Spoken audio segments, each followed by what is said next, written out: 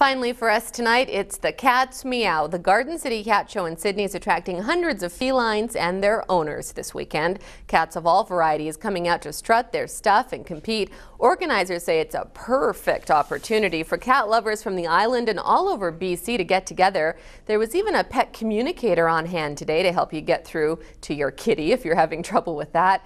If you missed out, it goes again tomorrow from 10 until 4. Everybody's welcome. Here's what some proud cat owners had to say. Singapura. It's the smallest of the purebred cats. I've had a cat ever since the day I can remember. He's solid. Oh yeah, he can jump straight up in the air. Oh, you want to be cuddled.